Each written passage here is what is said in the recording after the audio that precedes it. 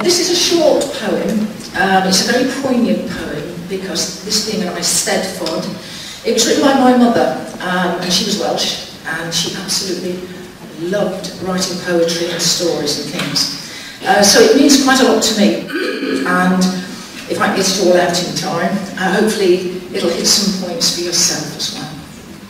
It's called The Horror of Abervann. For years and years the warnings came, that tip will move one day, but still the answer was the same, carry on, the same old way. Old miners shook their wise old heads, their eyes would fill with tears, they slept uneasy in their beds, and this went on for years.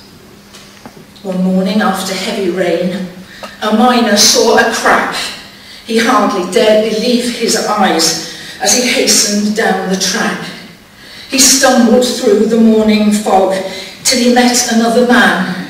He shouted, "Tip is on the move." "No," was the answer. Both men ran.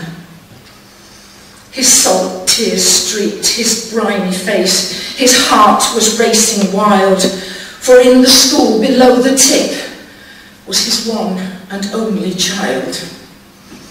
But 'twas too late. The tip heaved up, a mountain made by fools, poured black, belching, filthy slurry upon the pint-glass school. 200 8 to 9-year-olds were trapped beneath the slime. A few were saved by rescuers who got them out in time.